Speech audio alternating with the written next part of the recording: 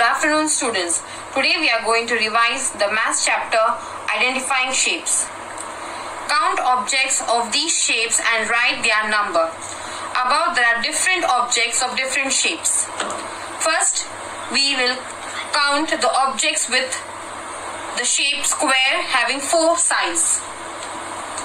1, 2, 3, 4, 5, 6, 7, 8, 9, 10, 11. There are 11 objects. So write over here 11.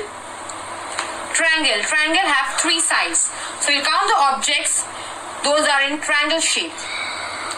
1, 2, 3, 4, 5, 6, 7, 8, 9, 10, 11, 12. There are 12 triangle objects. Circle. We'll count the objects with circle. 1, 2, 3, 4, 5, 6, 7, 8, 9, 10. There are 10 objects.